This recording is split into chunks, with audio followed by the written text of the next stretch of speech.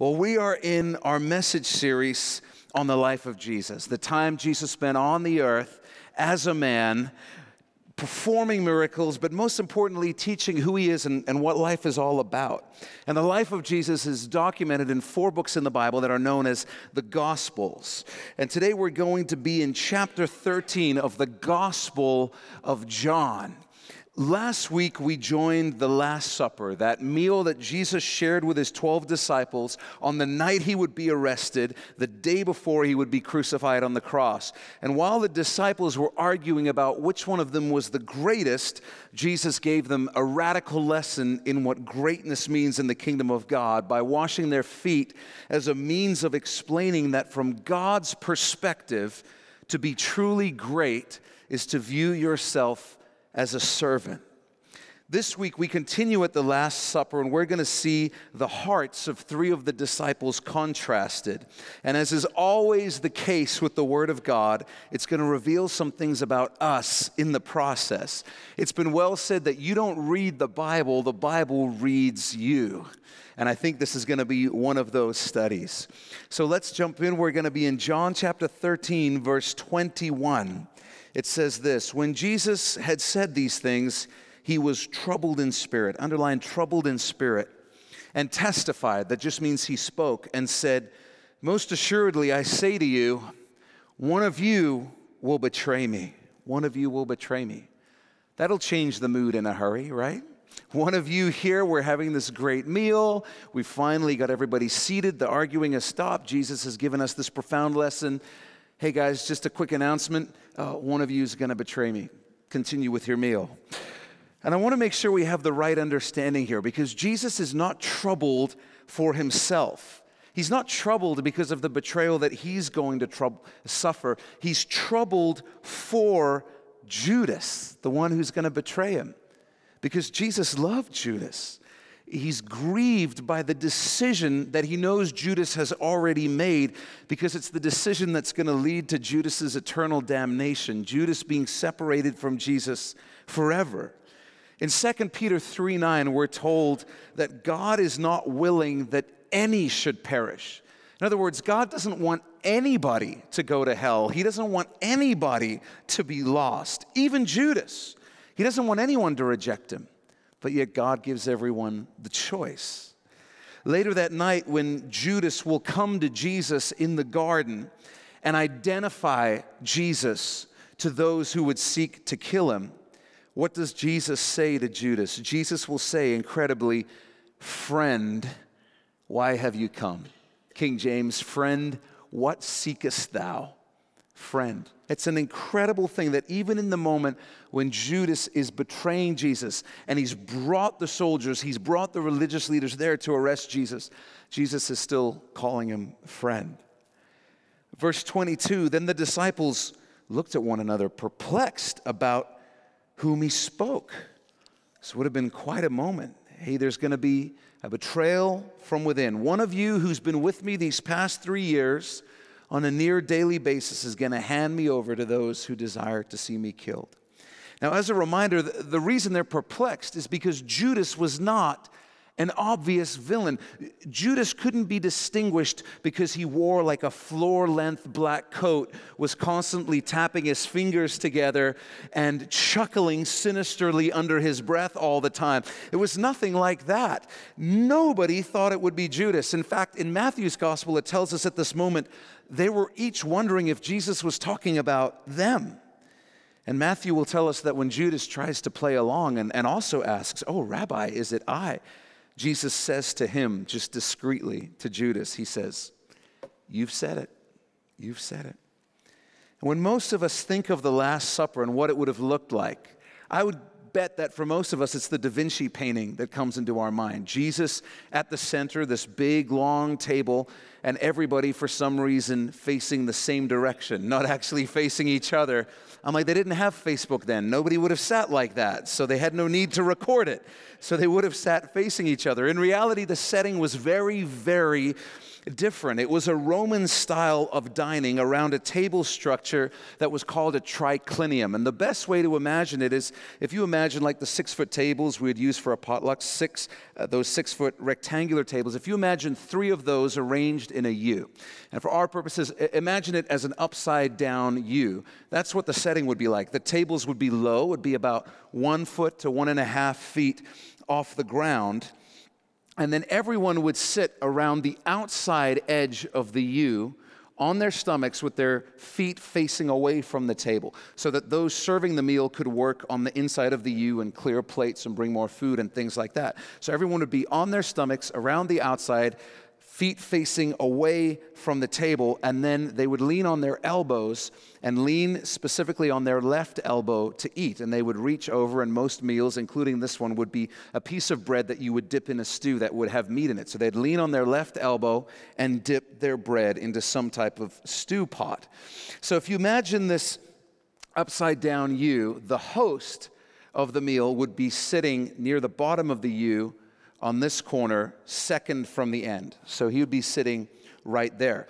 The guest of honor would be seated to his left, and the trusted friend would be seated to his right, right on the edge of this corner of the U over here. And then as you made your way around the U, it would be in order of descending importance. Kind of an awkward thing for a dinner party, right? You know, you show up and immediately understand what the host of the meal thinks of you. So in descending importance like this, and right on the end, on this side of the U, would be the servant. And the table would be set up so that this corner of the U was closest to the door so that the servant could get up easily and quickly and go to the kitchen, get more Cheetos or whatever was needed in that case.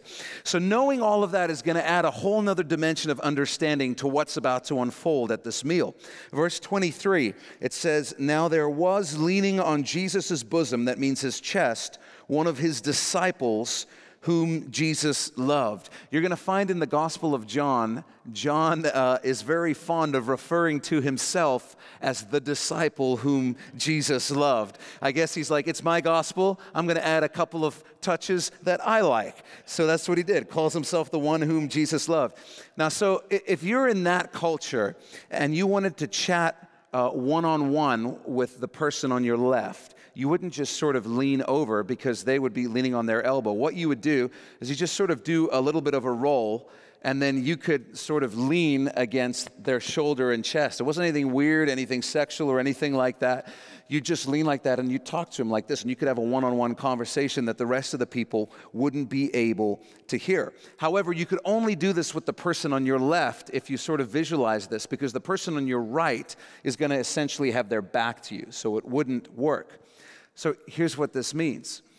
If John is leaning on Jesus' chest and he's leaning like that, it means that John is seated to the right of Jesus because John is able to lean left and be on Jesus. So John is seated on the right of Jesus, which means he's in the position of the trusted friend. You can go ahead and make a note of that. John was seated on the right of Jesus in the position of the trusted friend.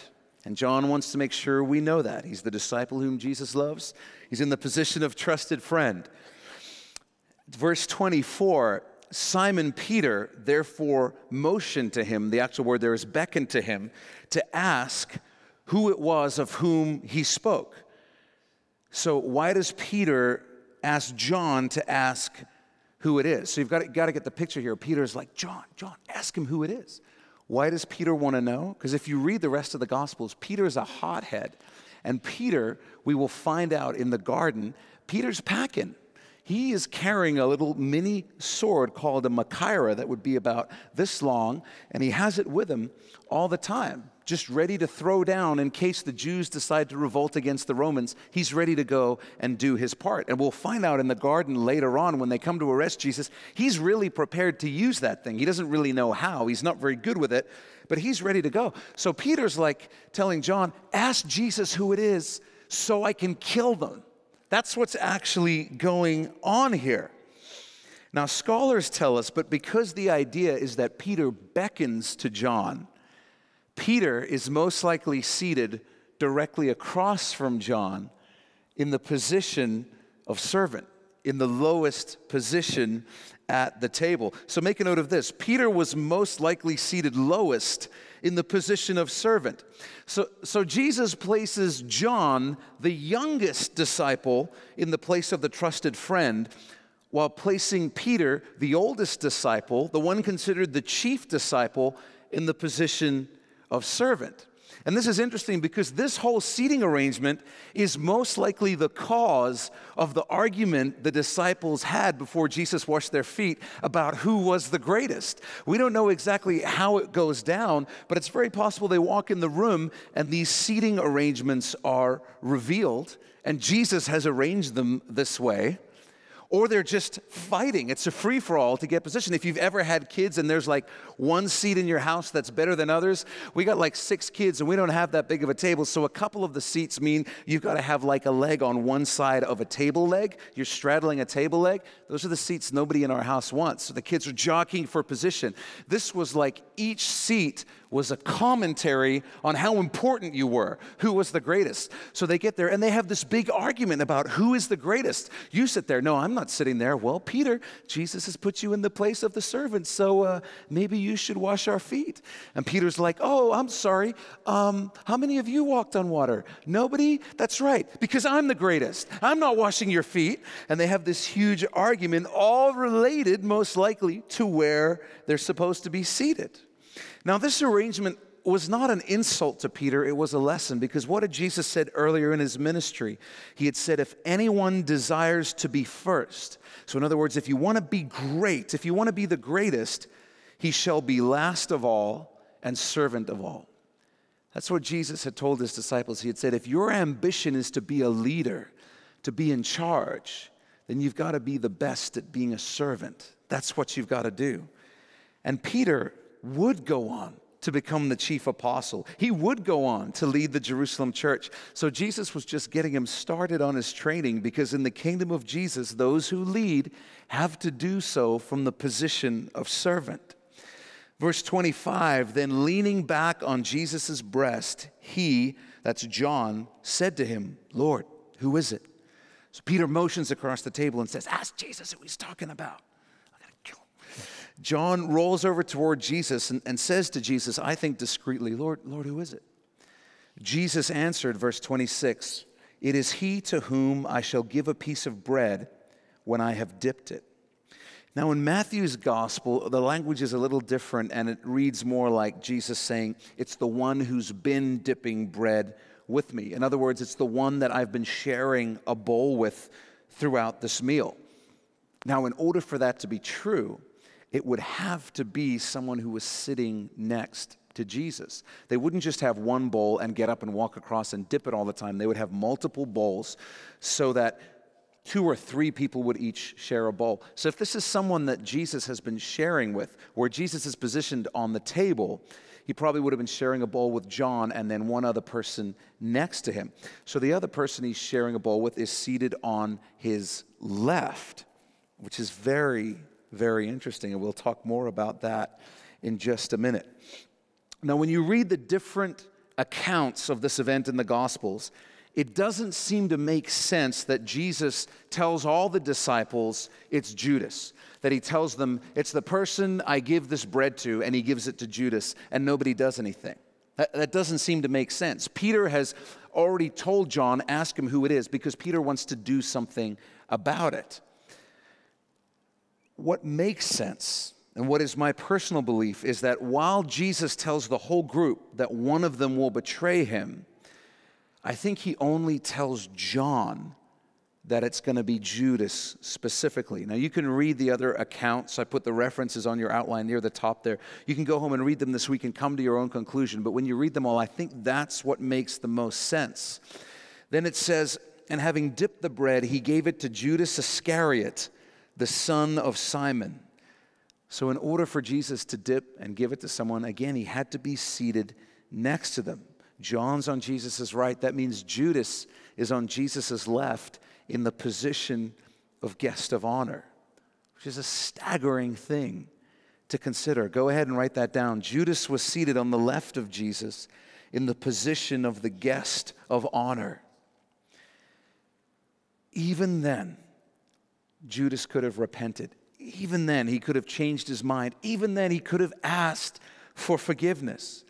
Even at the Last Supper, Jesus is serving Judas. He's washing his feet. He's placing him in the position of guest of honor at his final meal before his death with his closest friends.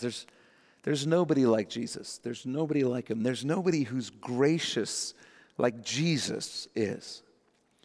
Verse 27, now after the piece of bread, Satan entered Judas. Judas reached the point of no return. You see, he had ignored the teachings of Jesus for so long. He had rejected Jesus as Messiah.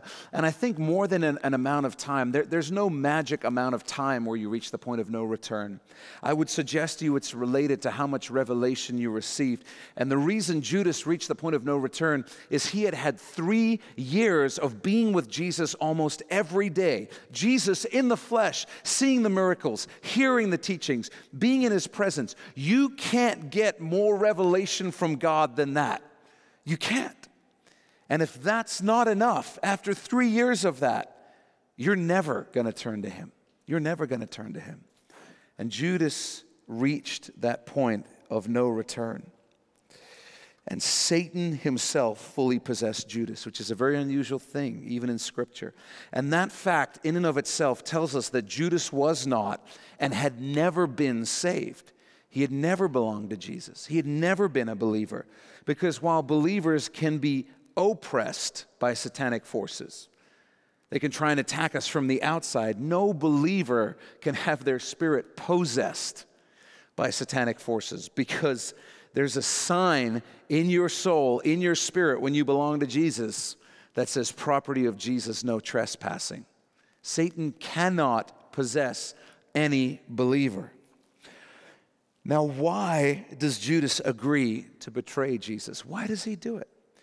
My personal belief now is that Judas had been completely consumed by covetousness, by desiring, lusting after things. He had a lust for power and prestige and wealth. And I believe that he hung around Jesus because Judas believed that Jesus was going to be his ticket to all of those things. In other words, he believed Jesus was going to rise to political power, overthrow the Romans, establish a new kingdom, and then enrich those who had been closest to him. And Judas's plan was, I'm going to make sure I'm one of those beneficiaries. So when Jesus is top dog on the planet, I'm going to reap all the benefits. You know, it was only a short time earlier that Jesus had been anointed at Bethany. You remember that incident where a woman pours out this incredibly expensive perfume on Jesus. The Bible says as an anointing for his death, as an act of worship. And in John 12, we read of Judas's response to Jesus receiving this extravagant worship. I'm not sure if it's on your outlines or not, but I'll read it to you. It says, but one of his disciples, Judas Iscariot, Simon's son, who would betray him, said, why was this fragrant oil not sold for 300 denarii and given to the poor? Why didn't you sell it? It's worth so much money. That would have been better. Sell it. Don't pour it out on Jesus. And then we're told this he said, not that he cared for the poor, but because, and then underline this, he was a thief and had the money box. And then underline this, he used to take what was put in it. Judas was the only disciple from Judea. The rest of the disciples were from northern Israel in Galilee. Judea was the academic region of Israel. Galilee was the redneck part of Israel. And so Judas was made treasurer of Jesus' ministry. He was in charge of the money. When people gave money to Jesus, Judas took care of it. And this passage of Scripture we just read tells us that Judas was skimming off the top. He was stealing from Jesus, literally, throughout the entire ministry of Jesus. Through all the teachings, all the miracles, all the conversations, Judas chose to reject Jesus and instead steal from him, try to enrich himself by stealing from Jesus. Now, if you follow the chronology, the order of events in the life of Jesus, you'll notice that there's only 1 week between Jesus' triumphal entry, the event we know as Palm Sunday, and Jesus' crucifixion. And at some point in that week, is the moment where Judas goes to the religious leaders and says, let's make a deal. I'll hand him over to you. I'll betray him to you so that you can arrest him. And as I was thinking about it this week, I believe that Palm Sunday was the final straw for Judas. Because Jesus presents himself as king. He rides into Jerusalem on the donkey, and they're all saying, Hosanna, Hosanna. But when all of that is over, Jesus cries over Jerusalem over the fact that they're not actually receiving him as king. They're rejecting him. And so Judas, at the beginning of that day, must have been, this is great. Jesus is going to present himself as king. This is the moment we've been waiting for. Good times are here. And then when that day is over, he must have been left thinking, that's it? You're not going to overthrow the Romans? There's no new kingdom coming now? There's not power and prestige and great wealth coming my way? And I think as he chewed on those realities, he became bitter and angry and disillusioned, upset, because in his mind, he had wasted the last 3 years of his life following a king who seemed to have no kingdom. And in his anger, he came to hate Jesus and agreed to betray Jesus. Then we read this, then Jesus said to Judas, what you do quickly. A literal translation of the original Greek reads it as, what you've already decided to do it quickly. Verse 28, but no one at the table knew for what reason he said this to him. Again, that's why it's my belief that only John knew that Judas was the betrayer, because if Jesus said to everyone, it's the one that I give the bread to, and then he gives it to Judas, I don't think they all go, huh? I think it'd be pretty obvious. I think John is referring to everyone else when he says no one at the table, because he's the writer of this gospel. Jesus tells Judas to do what he has already decided to do for a couple of reasons. Number one, it proved that Jesus knew what Judas was going to do. And it proved that Jesus was the one in control of the timeline of events. Judas had planned to alert the religious leaders at what he deemed to be an opportune time. Judas was going to choose the moment when he went and got the religious leaders. But Jesus said, no, you'll go do it now. It showed that Jesus was in control. He wasn't being outsmarted or taken by some unforeseen betrayal. He knew it all. He was in control of it all. Secondly, if word did get around from John to all the other disciples that Judas was the betrayer, Peter would have killed him before he could have ever left the upper room, and it would have been over very, very quickly. Verse 29, for some thought, because Judas had the money box, that Jesus had said to him, buy those things we need for the feast, or that he should give something to the poor. So the disciples, they don't know what it means when he tells Judas to go do what he's already decided to do. They just assume that Jesus is sending him on some type of errand. Verse 30, having received the piece of bread, he then went out immediately. Now, when I was reading this, I was struck that the Holy Spirit is being repetitive. And let's see if we all notice this. Every time the Holy Spirit is redundant or repetitive, it's always for a specific reason, because he really wants us to notice something. And you'll notice that both in verse 27 and in verse 30, we're told that Judas left after eating the bread. Well, why is that important? Why do we need to know that he left after eating the bread? Why is the bread a big deal? Here's my theory. Because what had Jesus done just a little while earlier at the same dinner? He had served his disciples communion, using the bread and the wine that was at their meal. And in Matthew's gospel, we read, and as they were eating, Jesus took bread, blessed it and broke it, and gave it to the disciples and said, take, eat. This is my body. So this bread that they continue to eat, most likely even from the same loaf that Jesus served communion to them with, first communion in New Testament history, just earlier that evening. Jesus had just told the disciples, including Judas, that his body would be broken for them and for the whole world. I'm going to die for you guys. So when Judas took the bread that Jesus passed him and he ate it, it was more than a sign for John that Judas was going to betray him. It was a symbolic gesture of Judas saying, I know you're going to die for me. I'm not ignorant. I know you're going to die for me. I know you're going to give up your body for me on the cross. But you are not the Savior I'm looking for. And it's reminding us that with full awareness of the gospel, with full awareness of what Jesus was going to do for him, Judas still went out and betrayed him. This heavy, heavy stuff. In Luke's gospel, we read that Jesus said out loud, this is on your outline, "And truly the Son of Man goes as it has been determined, but woe to that man by whom he is betrayed." And in Mark's gospel, it adds that Jesus said, "It would have been good for that man if he had never been born." That's one of the single most serious statements that Jesus makes in all of the Gospels about the eternal consequences of rejecting him. If you want to say, oh, no, if you reject Jesus, you'll get a second chance in the next life, in purgatory. There's no hell, it's not real.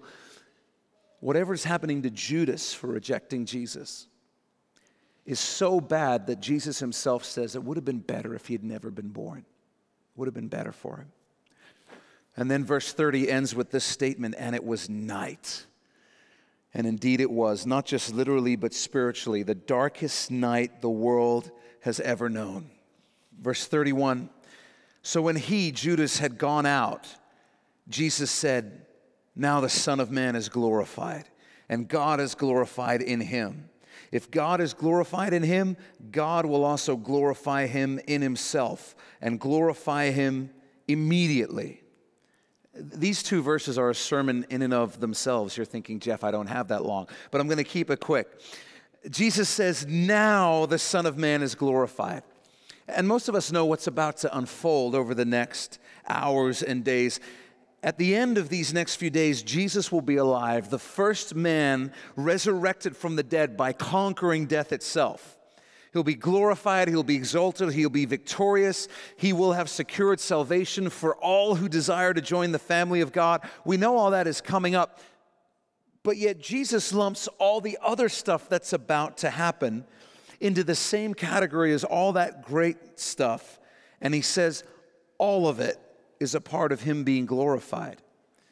In the hour when he's betrayed, the hour when he's going to be falsely accused, beaten, tortured to within an inch of his life, the hour in which he will be nailed to a cross and left to die, in that hour, the Son of Man is glorified. Not when he calmed the raging sea, not when he raised Lazarus from the dead, not when he walked on water, not when he stupefied the supposedly enlightened religious leaders of the day with his brilliance, not in any of those times. But in the hour of his greatest suffering, Jesus was glorified by the Father and glorified in the Father. This just wrecks me, because I still believe that I'm being glorified by God and I'm most in his will when everything's going well in my life, when it's easy, when it's all working out. But the example of Jesus tells me that I'm really being most glorified by God when I choose to be faithful and obedient to him in very difficult circumstances. That's what Jesus did. Write this down. We are most glorified by God when we choose to be faithful and obedient to him in very difficult circumstances. When we choose to be faithful and obedient to him in very difficult circumstances. Now, please hear me. It's not that God glorifies you just because you're suffering. It's that God glorifies you when you're suffering as a result of being obedient to him. If you're suffering because you made stupid decisions, God's not like, that's great, let's glorify you. He's just like, maybe don't do that next time. That's your lesson this time. But if you're suffering because you're continuing to obey God and be faithful to Jesus, even when it's very hard to do so, you're being glorified by the Father. Now, what do I mean by that? I mean your eternal rewards, the things that await you in the presence of Jesus, are becoming more glorious. And when you get there and ask why you're receiving these rewards, it's going to have a lot to do with those times when you were faithful and obedient to the Lord, even when it was difficult to do so. When Jesus says, I'm being glorified by the Father, the glory that was awaiting him in the presence of the Father was increasing as he continued to be faithful and obedient to the Father while he was here on the earth. Many times we look on and we say, this was Jesus' most tragic hour. But even as he was approaching it, Jesus himself wasn't saying that. Jesus was saying, I'm now entering the hour of my greatest glory and my greatest victory. Get it straight. The cross was a triumph, not a tragedy. Verse 33, Jesus says, "Little children, I shall be with you a little while longer. You will seek me. And as I said to the Jews, the Jewish religious leaders, where I'm going, you cannot come. So now I say to you." He's just saying, boys, I'm going somewhere. I'm going on a journey that you can't go on right now.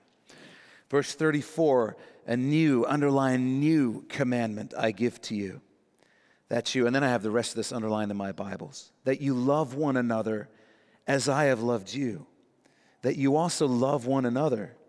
By this, all will know that you are my disciples, if you have love for one another." He gives his disciples a simple command: love one another. Have you noticed in life, though, that simple rarely means easy? You'll spend the rest of your life trying to actually live this out. But please notice that in this instance, Jesus isn't saying love everybody. He's saying love one another. The one another that he's speaking to, the only one another's in the room right then, are disciples, believers, followers of Jesus. How do I know Jesus is speaking only to them? Because Jesus distinguishes his followers from non-believers by calling his followers one another and calling non-believers all. He puts them in two groups. Let's read the verse again and you'll see it. "A new commandment I give to you, that you love one another as I have loved you, that you also love one another. By this, all will know that you are my disciples, if you have love for one another." The idea is that non-believers, those outside the church, would look at the church, those who follow Jesus, and see a love between those in the church that is so radical, it is the defining characteristic of those who love Jesus. Those who don't believe in Jesus should be able to look at the church, and when I say the church, I mean those who love Jesus, and marvel at this group of people who are made up of different ages, different races, different wealth levels, have different interests, but yet love each other like family because through Jesus they are family. Why would you give money to help Christians you've never even met? Why would you spend time and energy to pray for someone who's nothing like you, who's not even your friend? Why would you care to try and help someone who could never pay you back? Jesus said the church is supposed to look different to the rest of the world, and here's how you're going to look different. In my church, you're going to love one another. That's an incredible command. And it means that in each of our lives, there should be things that we are doing for the church, the people of God, solely because we love one another. If you're only doing things for and with the people of God that serve your interests and needs, if you're only praying for people in the church that you like, only talking to people in the church that you like, only serving people in the church that are like you, then you might need to ask yourself if you're truly loving the one another of the church. Who are you praying for? Who are you serving? Who are you talking with just to make sure they have someone to talk with? If we can't get love right in the church, we're definitely not going to get it right out there in the world. The defining characteristic of every believer should be love. That's what Jesus wants in and from his church. So make a note of this. Jesus desires love among believers to be the defining characteristic of his church. He desires love among believers to be the defining characteristic of his church. But hang on a minute, because Jesus said a new commandment. And this is not a new commandment. All the way back in Leviticus, in the law, several hundred years earlier, the law had said that every person was to love your neighbor as yourself. So what's new about this command that Jesus is giving? Well, you know, pretty much everyone, Christian or not, agrees that it's good to love others. I've never really heard a counterpoint to that from anyone when I've shared it with them. I disagree. Here's why.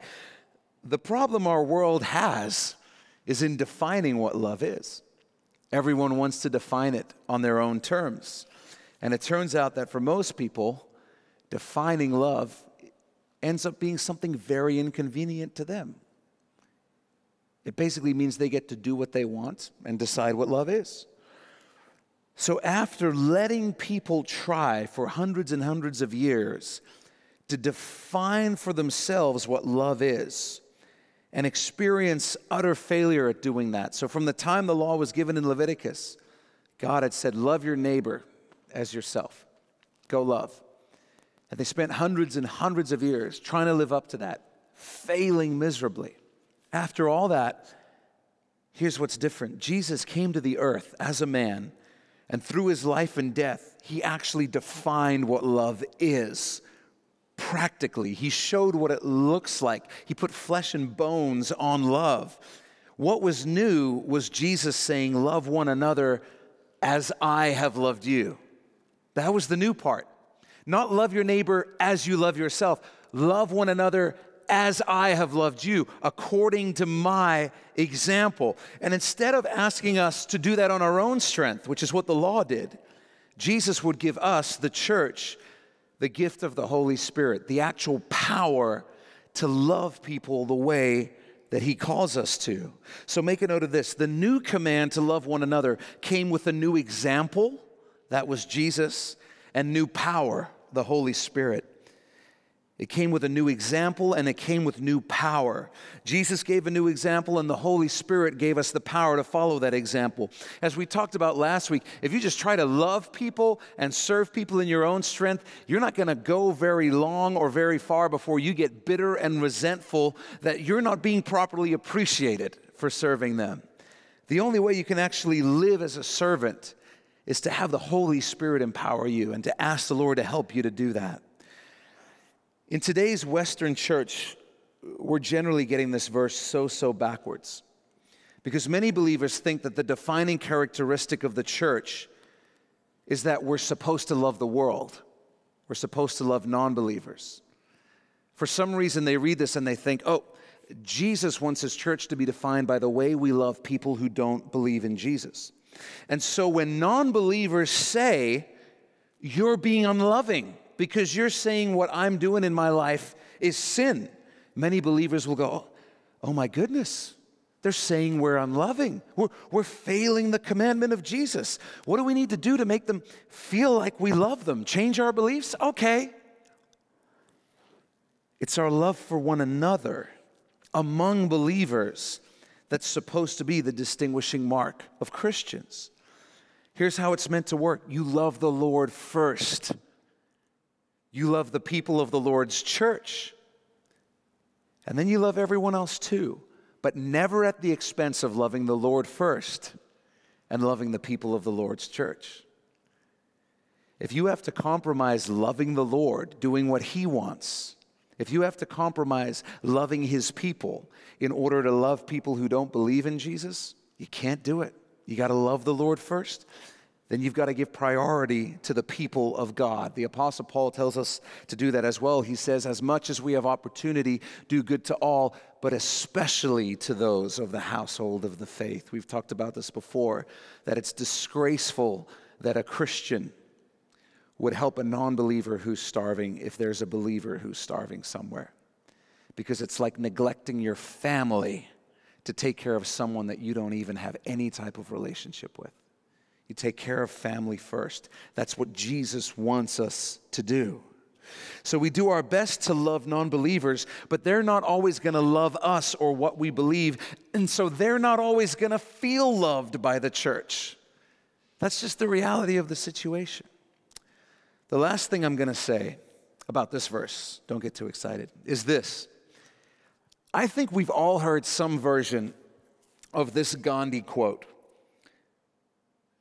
For a second there, I was going to do it in his accent, and I'm like, no, that's a terrible idea. I'm going to offend somebody else. The Holy Spirit just spoke to me. That was what that Paul's about. He's like, don't do it, Jeff. That's a terrible idea. He said, Gandhi said, I like your Christ. I do not like your Christians. Your Christians are so unlike your Christ. And when I say you've heard that quote before, maybe you've heard this version of it. You know, I left the church because it was so full of hypocrites. Or, I go to church sometimes, but I just can't stand the people. Or, you know, I'm into Jesus and the things that Jesus taught. I'm just not into the church. Too messed up and judgy. Here's the thing. Jesus is crazy about his church. He loves his church. He died for his church, knowing all the jacked up issues his church would have. And Jesus said to his disciples, here's what I want you to do. Love my church. Love my church. Look at your Bible. There's no asterisk after that. It doesn't say at the bottom of the page that Jesus added, unless they're hypocrites, unless they're really backwards, unless the music is terrible, unless the seating isn't comfortable, unless there's no AC in the building. That doesn't say that. It just says love one another. Love one another. And in the next chapter of the Gospel of John, Jesus is going to tell his disciples this, real simple. If you love me, keep my commandments. If you love me, keep my commandments. You want to know what you can do for me? Jesus says, do what I've asked you to do. Love my church. The person who doesn't love the church does not have the heart of Jesus, and they don't love Jesus. The world says, oh, I can love Jesus but not love the church. Jesus says, no, you can't. No, you can't.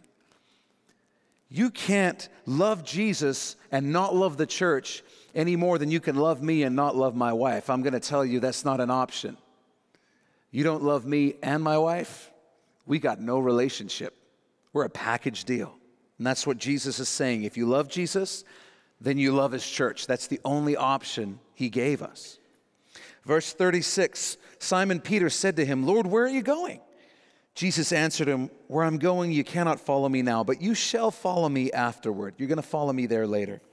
Peter said to him, Lord, why can I not follow you now? I'll lay down my life for your sake. Jesus answered him, will you lay down your life for my sake? Most assuredly, I say to you, the rooster shall not crow till you have denied me 3 times. In other words, before it's morning, Peter, in the next 12 hours, you're going to deny even knowing me, not once, 3 times. Now, before we get into this, there are some additional details around this interaction in Luke's gospel. So I think it would be worth turning there together. It's just going to be the gospel before the gospel of John, Matthew, Mark, Luke, John. So just go back one gospel. Go to Luke 22, verse 31. Luke 22, verse 31. And we pick up the same interaction in verse 31. Luke 22, verse 31. And the Lord, that's Jesus, said, Simon, Simon, indeed Satan has asked, underline asked for you, that he may sift you as wheat. There are parallels here that are impossible to miss to the first chapter of the book of Job in the Old Testament. And I encourage you to take some time this week, just go read that first chapter of the book of Job and compare it to this verse in Luke. So Satan comes before God and asks permission to put Peter through some difficulties, some trials, which tells us that when the people and the little girl come to Peter in the next few hours and say, aren't you one of Jesus' followers? This is telling us that Satan is the one who sends them to Peter. He's the one who arranges for Peter to be put in the situation where Peter will deny Jesus.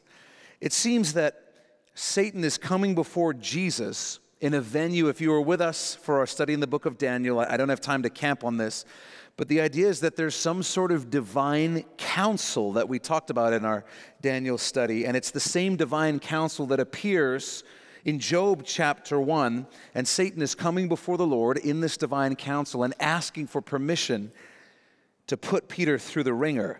We know from Scripture that Satan rules the earth right now. How do we know that?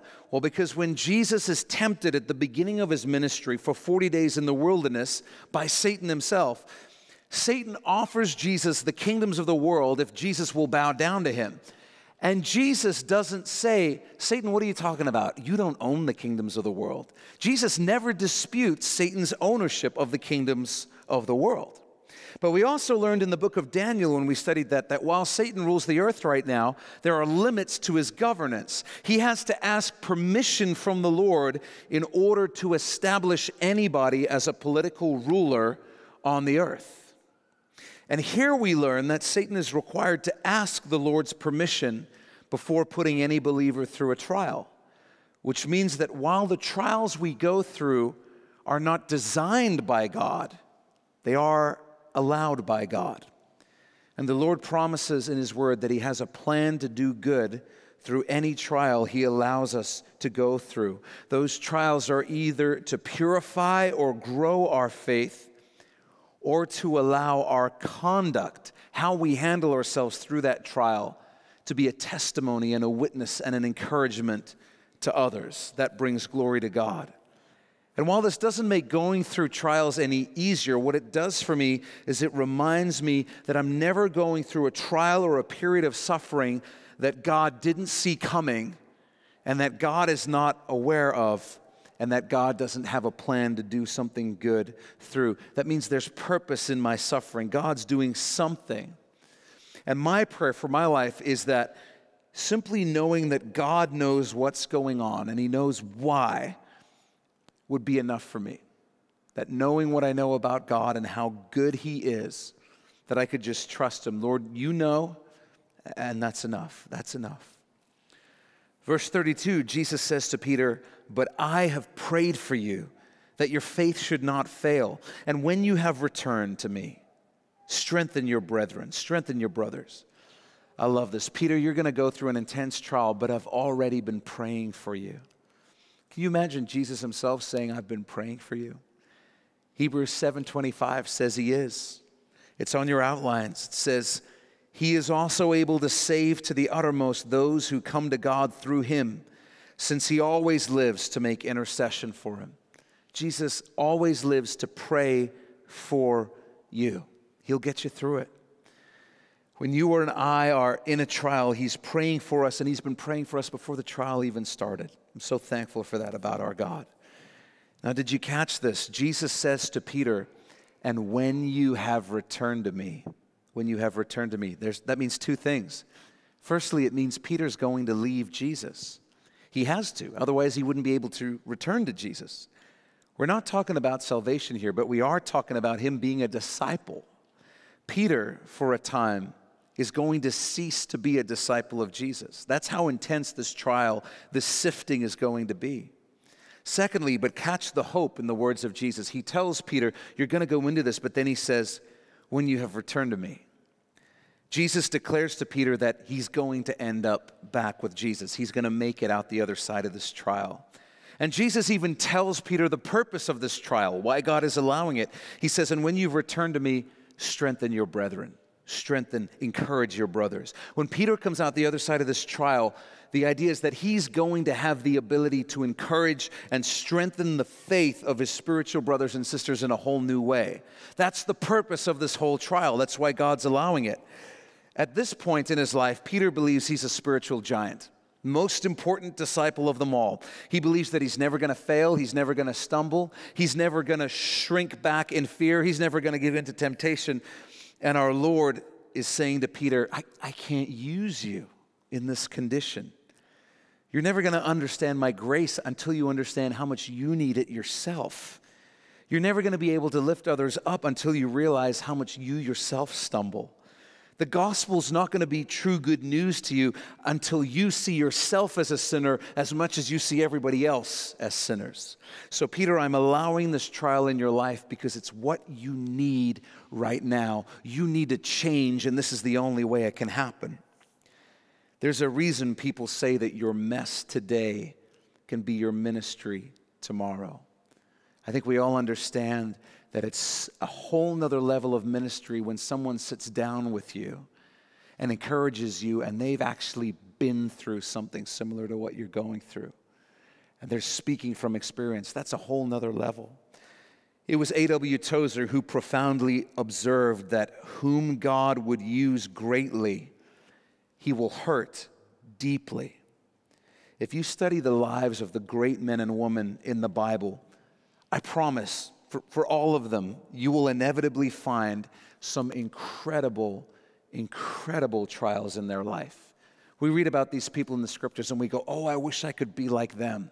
Go read about their life. Discover what they actually went through. You might change your mind and be like, no, I'm good. I'm good with who I am, Lord. God bless them for their calling. But you know that's never changed. If you look at the world today, and you begin to look at the men and women that God is using in a profound way to minister to people around the world today, dig into their lives, you will find the same thing. You will find incredible trials, incredible loss, incredible suffering they've gone through. each of them so that they could become usable by God in a whole new way. There's a lot of people I've looked at and thought, man, I'd love to have their ministry. Wouldn't that be awesome? And then I find out their story, and it's like, man, God bless you, brother. I'm so happy for you, Lord. I'm good right here. You can keep me right here. I'm good. And Peter was no different. He needed to be changed in a way that only trial by fire could induce. Verse 33, but he, Peter, said to him, Jesus, Lord, I'm ready to go with you both to prison and to death. Then he said, I tell you, Peter, the rooster shall not crow this day before you will deny 3 times that you know me.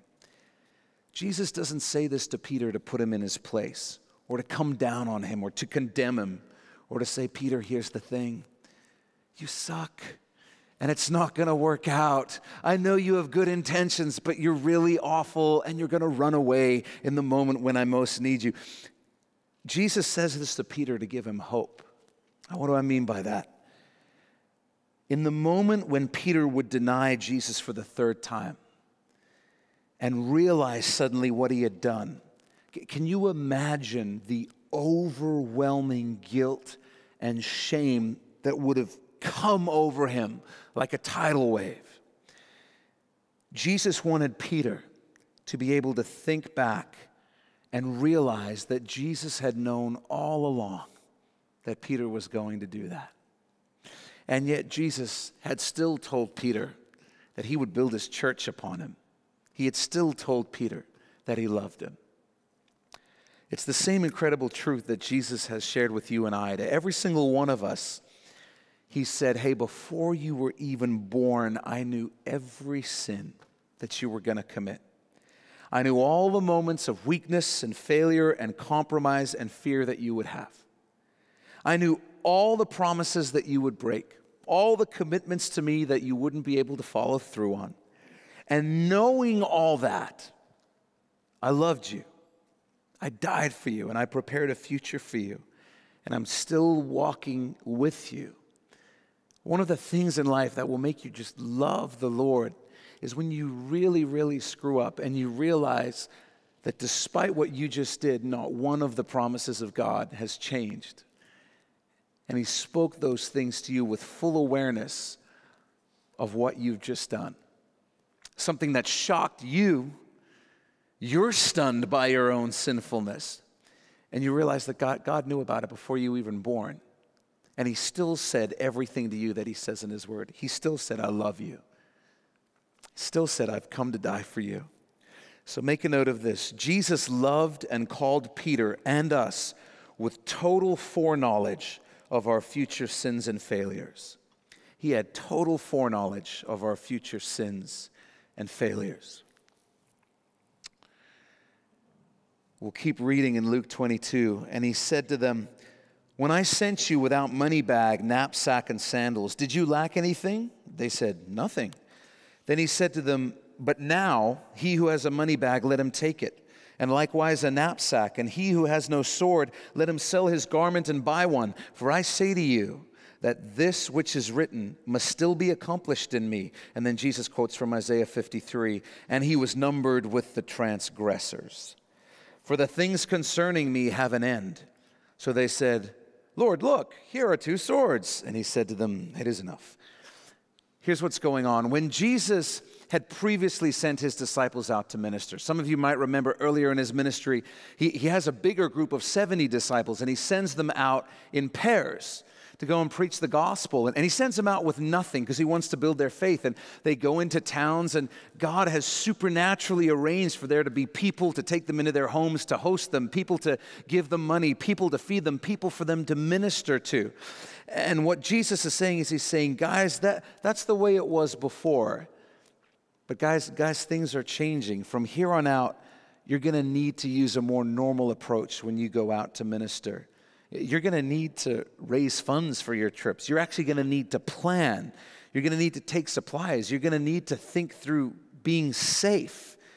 Now, I think part of the reason for that is because God desires to involve the people of his church in his work across the earth. He desires to use the church to financially support the gospel around the world and for us to go on trips and to take supplies and to host people and all those things.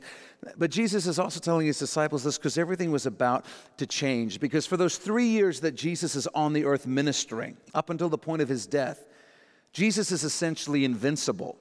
If someone were to try and kill him, they wouldn't have been able to do it. It wasn't his time. If someone had tried to kill one of the 12 disciples or part of the group of 70, they wouldn't have been able to do it. It wasn't the time yet. They were under this supernatural protection while Jesus was ministering. And Jesus is saying, listen, guys, here's what's coming up. I'm going to be numbered with the transgressors. In other words, I'm going to be considered a criminal, and the things concerning me have an end. This season, guys, is coming to an end. And he's letting them know, guys, I'm going to be killed, and people are going to try and kill you now. And eventually they're going to succeed. Things are changing. Now, the sword that's being referenced here is for defensive purposes, not offensive purposes. The idea is, if you guys are traveling from city to city, traveling some dangerous roads where there's bandits, he's like, you should take some protection with you. What's interesting to me is that this single verse completely destroys the idea that Christians are supposed to be pacifists. Jesus himself is telling his disciples, hey, if a bandit attacks you, you should defend yourself. If you're going out to teach the gospel, it would be great if you actually got there alive.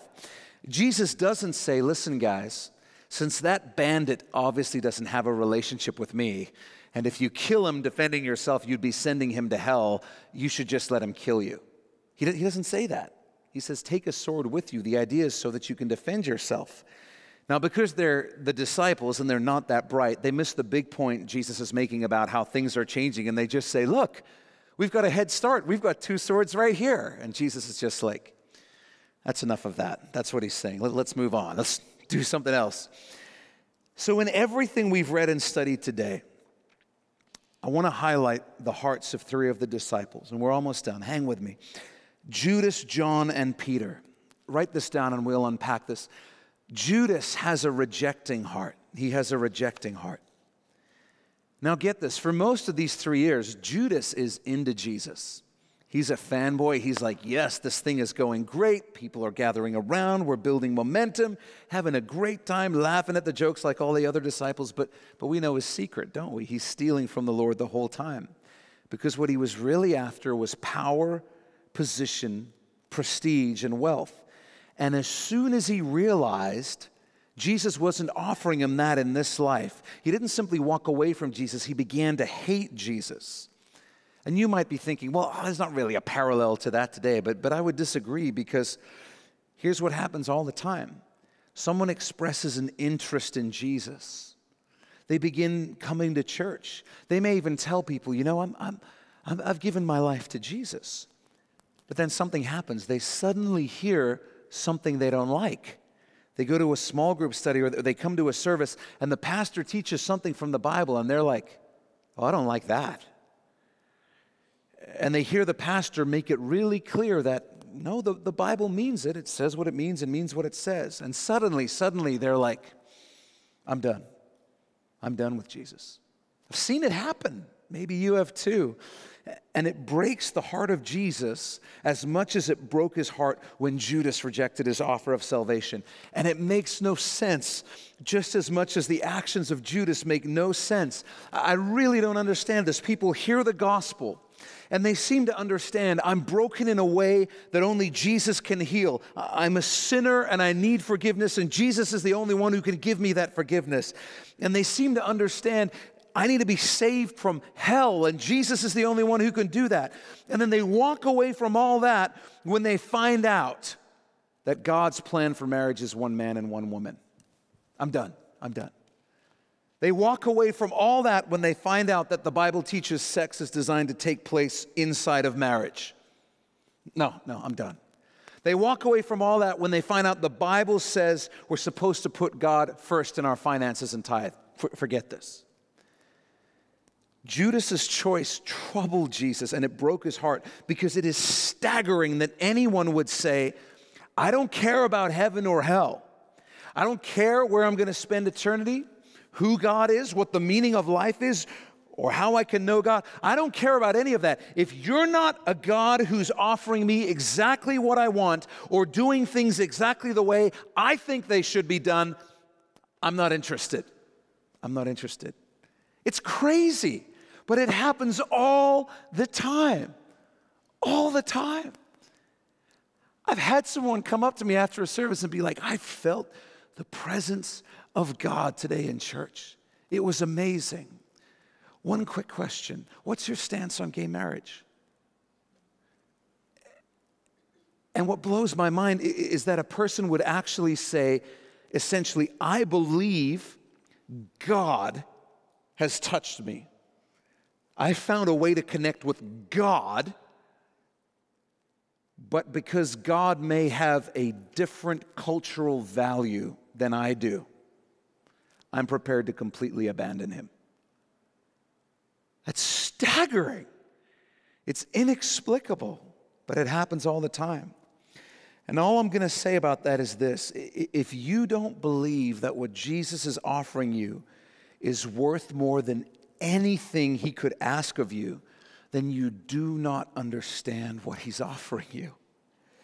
And you need to find out what it is so that you don't end up walking away from the Lord and having Jesus say of you, it would have been better for you if you'd never been born. And if you're considering walking away from Jesus because he's asking you to give up something that you don't want to give up, please don't. You have no idea how worth it Jesus is. He is so worth it. Keep seeking him until you understand that. Next, make a note of this. John has a resting heart. John has a resting heart. Jesus told John that Judas was going to betray him, and yet John doesn't get up from the table and try to stop Judas or talk Judas out of it. Why? We know John loved Jesus deeply. We know Jesus loved John because John tells us that. So why doesn't he try to stop Judas?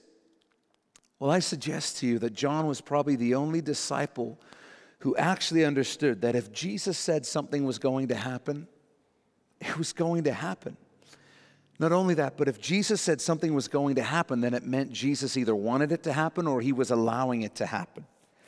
And John realized that if he tried to stop Judas, he would actually be working against the will and word of Jesus. And so John stayed at the table next to Jesus, resting.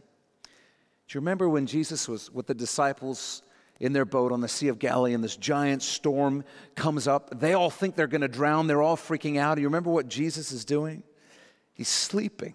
He's sleeping in the boat. And the lesson there was that Jesus is always our example. So whatever Jesus is doing, that's what we're supposed to be doing. So what should the disciples have done at that moment in the boat? Guess it's nap time. Lie down next to Jesus, and everything would have been fine. John had learned that lesson, and so instead of getting up and freaking out, he stayed seated beside Jesus because Jesus wasn't getting up and freaking out. And when it seems like everything's gone to hell, Jesus is on the cross, it seems like darkness has won, and the disciples have all scattered because they're thinking they've killed Jesus and we're what's next. There's one disciple, only one, who doesn't run. And it's John. And as Mary, the mother of Jesus, is at the foot of the cross, convulsing with tears at the sight of her disfigured son dying in front of her, John is standing next to her with his arm around her. And it's the disciple who simply rested in Jesus to whom Jesus gives the special task of caring for Mary, his mother. You know the scene. Jesus is on the cross and he says to them as they're there, John, behold your mother. Woman, behold your son. And if you haven't figured it out yet, John has the heart that we want to have. It's the heart that understands Jesus is sovereignly in control of everything. It's the heart that understands that Jesus is going to do what Jesus wants to do, and nobody's going to stop him. It's the heart that understands every promise and every word Jesus has spoken is going to come true. And it's the heart that understands our job is just to stay beside Jesus and get on board with what he's doing. It's the heart that knows how to rest in Jesus. And then lastly, write this down. Peter has a resistant heart. He has a resistant heart. There came a time earlier in Jesus' ministry when he began to tell his disciples plainly that he was the Messiah, the Savior sent by the Father. And the Bible tells us that Jesus also began to explain to the disciples that, quote, he must go to Jerusalem and suffer many things from the elders and chief priests and scribes and be killed and be raised on the third day. And then we're told how Peter responded. And I love this because it's so absurd. It's just wonderful. This is how Peter responded. Then Peter took him aside and began to rebuke him, saying, far be it from you, Lord, this shall not happen to you. And I laugh every time I read that because it's so ridiculous. Are you getting this? Peter took Jesus aside to rebuke him. I sort of think that in heaven right now, every now and then, Jesus just brings it up. He's like, hey, Peter, remember that time you took me aside to have a word and put me in my place? Remember that? Peter, gosh, would you let it go? And Peter forgot, you see, what the prophet Isaiah wrote when he said, who has directed the Spirit of the Lord, or as his counselor has taught him? The answer? Peter, and most of us too. Or how about earlier this very same night? Jesus is washing the feet of the disciples, and when he comes to Peter, what does Peter say? You shall never wash my feet. Now listen to me. Peter loved the Lord. Peter believed Jesus was Messiah, the Son of God. And Peter was brave. We know that later that same night when several hundred men come to arrest Jesus, Peter, against every shred of common sense, he whips out his mini sword and he starts swinging. And all he hits is some guy's ear. But still, he's brave. He's dumb, but he's incredibly brave. Peter was the only disciple who walked on water. And I say all that to remind us that Peter's faith was sincere. He's a true believer. And yet at this point in his life is characterized by a resistance to the plans of the Lord. And my goodness, how easy it is for us to be guilty of the same thing. The Lord speaks clearly through his word, and he says, this is what I'm doing. This is how I want you to do things in this area of your life. And we respond with, no. That's not what we're doing. You don't know what you're talking about, Lord. Clearly, my way is the better way of doing things, Lord. Let me pull you aside and rebuke you. Be it in the areas of money or marriage, relationships, parenting, dealing with conflict, work, sex, whatever area of life it may be, the resistant heart says, I know what you've said, Lord, but that's not the best way. I've got a better way. I've got a better idea, and that's what I'm going to do. It's not a rejection of Jesus, it's a resistance to his plans for your life. And let me tell you what you can learn from Peter, or you can learn the hard way through your own experiences, as I have. You will always end up feeling like a fool for resisting God and not getting on board with his plans sooner. There will never be a time when you look back and say, you know that time where I ignored what the Word said and did things my way? That was really the turning point when everything started going great for me. You will never have that moment. I guarantee it. When Peter tried to rebuke Jesus for telling them that he was going to die, Jesus responded by saying to Peter, "Get behind me, Satan. You are an offense to me, for you're not mindful of the things of God, but the things of men." Translation, Peter, right now you're functioning as a messenger of Satan. You think Peter felt foolish for simply not getting on board with the Lord's plan? I think so. Don't make that mistake. And if you're making that mistake, then stop. Repent, change course, get on board with the Lord's plan. If you know today that you're having a resistant heart toward the Lord in any area of your life, change today. Change today. And here's the great news about the resistant heart. It can change. And Peter did change. He would end up leading the Jerusalem church, and Jesus really would build the early church through him. Peter told Jesus, "Lord, I'm ready to go with you both to prison and to death." We know that Peter would fail in the next 12 hours to even owning up to knowing Jesus 3 times. But Peter would go on to both prison and to death for Jesus. If you're resisting the Lord, then change. The disciple with the resting heart was the one who was closest to Jesus. And that's how you get a resting heart. You stay close to Jesus. The closer you get to him, the better you know him, and the easier it becomes to trust him, even when things don't seem to make sense. Next to Jesus is the only place of true rest. When Jesus is saying, just rest in me, you're not going to find rest by getting up, running around the room, freaking out, waving a sword around, trying to kill whatever is attacking you. Next to Jesus is the only place of true rest. And if you're restless today, you don't need to be praying, Lord, give me a solution to my problem. Your first thing is you just need to get next to Jesus and say, Lord, just help me to slow down and be still and be with you. Just rest in him. With that, would you bow your head and close your eyes? And Father, we pray that if any among us have a resistant heart to you in any area of our lives, Lord, would you shine a light on it by the power of your Holy Spirit? Would you just illuminate it in our spirits, Lord, so that we can change, so that we can repent, so that we can set a new course, Lord. We understand that your plans never fail, but your plans are also always what is best. Lord, we know that if Peter had had his way, you never would have gone to the cross and won salvation and heaven for us. But Lord, we know that we could also miss out on some great things in this life by resisting your will. And so, Lord, if there's any area where we need to change, we invite you to show it to us so that we can change.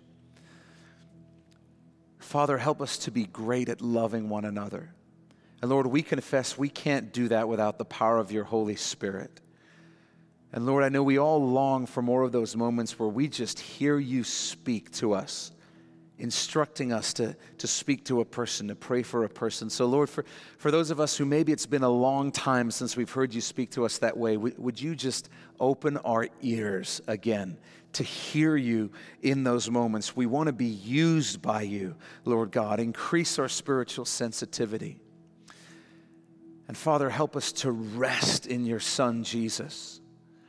Even though the hour may seem dark, even though the situation may seem dire, help us to look to you and realize that you're not panicking. You're not freaking out. You're over all things.